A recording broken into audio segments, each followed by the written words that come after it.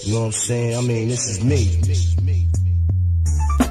Yeah, we tickle in these ivories, no 88 keys. These fucking Nazi normies really think they can debate me. I was telling off my teachers before I was even 18. Like, you motherfucking propagandists will never break me.